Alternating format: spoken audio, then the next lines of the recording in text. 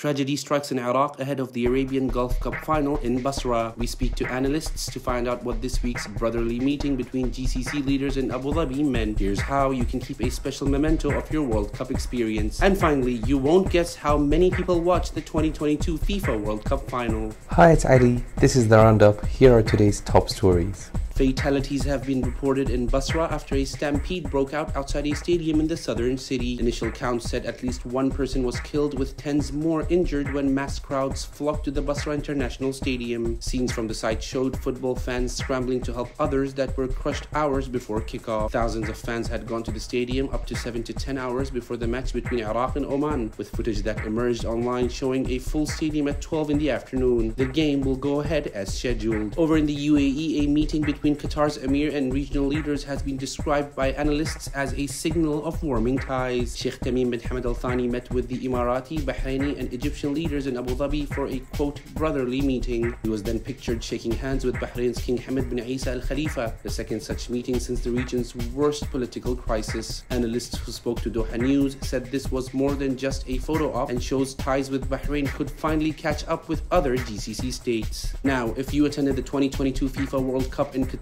then this one's for you. FIFA says you can now print souvenir tickets for every match you attended at the showpiece event. Matchgoers can log into FIFA's official ticketing website and buy the tickets for the price of 10 Qatari riyals per ticket. And on that note, a whopping 1.4 billion people watched the final between Argentina and France. This adds to a list of record-breaking numbers for the 2022 edition of the World Cup. FIFA said 5 billion people from around the world engaged with the historic tournament, including 811 million people who engaged with its various channels. That's 5 times more than Russia's edition in 2018. For the entire list of broken records, head over to our website. Thank you for joining us. For more of our stories, head over to our website www.dohanews.co.